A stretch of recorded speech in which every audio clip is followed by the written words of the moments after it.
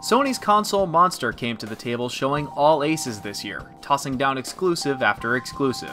There were more absolutely stellar games for the system this year than the 5 we've nominated here, but once all the nominees were placed on the ballot, there was only one game that was on everyone's mind.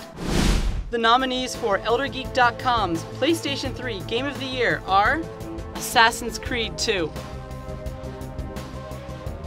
Demon's Souls,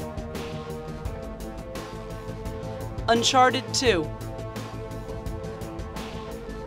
Infamous,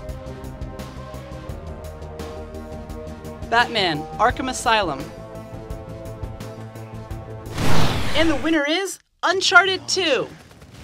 The true gem in the PlayStation crown this year was Uncharted 2. Featuring some of the best acting in video games, Uncharted 2's single-player campaign alone was nearly enough to award it Game of the Year.